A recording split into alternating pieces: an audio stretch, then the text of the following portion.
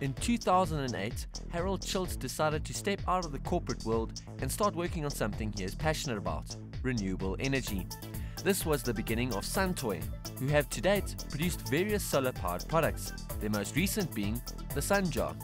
The council came to me and they said, we've got this jar and we want something that screws on top with the solar panel in it and a couple of lights so that it produces enough light to read by, i.e. a replacement for candles, but also that can become a decorative item.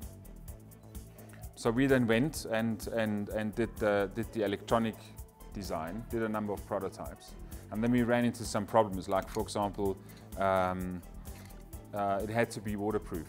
So there were certain specs that the client gave us. One of them was it had to be waterproof.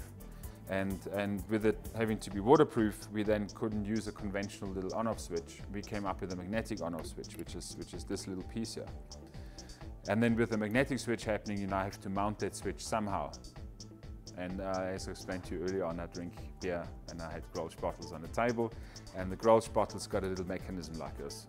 And then I copied that, and out came what we now call the wire mechanism, which is a handle with a magnetic switch on it.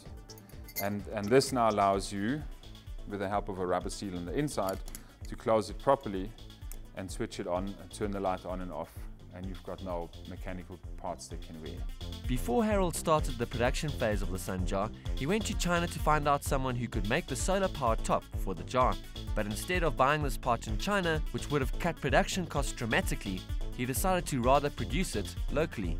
Well, I did have a look. I went to China last year before we set up the factory, because at that point we had two options: either get that part in China and simply do the assembly in South Africa, put it on the jar, or manufacture this in South Africa. And when I went to China and had a look, and I came back with the costing, and then I did the costing for South Africa, and we ended up being about 30% more. But we're now employing 15 people on this product, whereas without that we would probably be employing 2 or 3 just to do the assembly side of things. SunToy are churning out around 10,000 Sun Jars a month. He has even had to employ 2 people full-time to make the wire mechanism of the jar. Oh, the wire part was quite an interesting journey, yeah, because as I said, this little unit here, this is a magnet, and the magnet had to somehow energize the solar top. So then I made one set up by hand, and then I had to go find somebody who can make this for me. So we went to about 6-7 bigger local companies that specialize in wire forming, and they weren't interested. They said the complexity was too much, they wouldn't really do this.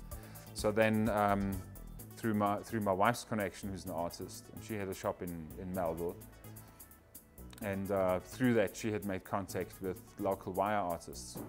So then I hired the local wire artists that are working for us to make the wire up. And there's 2 guys now employed full-time, making nothing else but the wire part for the console solar jar. The future definitely looks bright for Harald Schulz and his team at SunToy. So the next thing for SunToy, well, we've got another product that we're busy making. I always wanted to make a solar cell phone charger for all the smartphones, and then later on for the tablets like the iPads and so on. I think there's quite a market in South Africa for it, and that's now our next big project that's waiting for another console glass customer to go into quantity. Yeah.